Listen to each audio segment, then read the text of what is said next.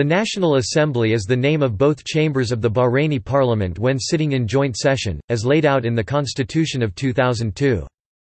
It has 80 seats formed from the 40 elected members of the Council of Representatives, the lower house, and the 40 royally appointed members of the Consultative Council, the upper house. It is chaired by the Speaker of the Consultative Council, or by the Speaker of the Council of Representatives if the former is absent.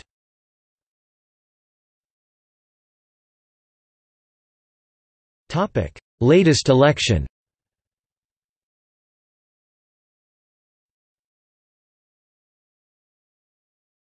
The National Assembly under the 1973 Constitution. Under the 1973 Constitution, Article 43, the National Assembly was a single-chamber parliament consisting of 40 members elected by universal suffrage. However, the then Emir, Sheikh Isa ibn Salman al-Khalifa decreed that women would not be considered as universal suffrage and were not allowed to vote in the 1973 parliamentary elections.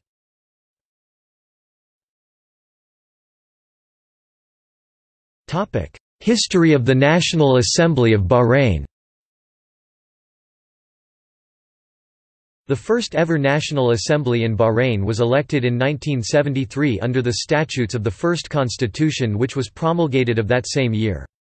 In 1975 the assembly was dissolved by the then Emir Sheikh Isa ibn Salman al-Khalifa because it refused to pass the government-sponsored State Security Law of 1974. The Emir subsequently did not allow the assembly to meet again or hold elections during his lifetime.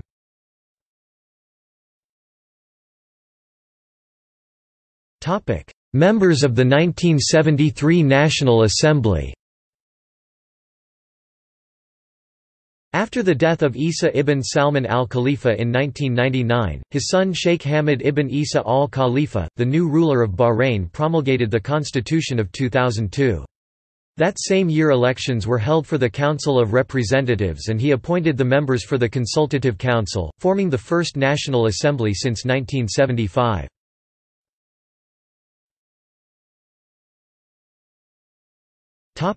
See also: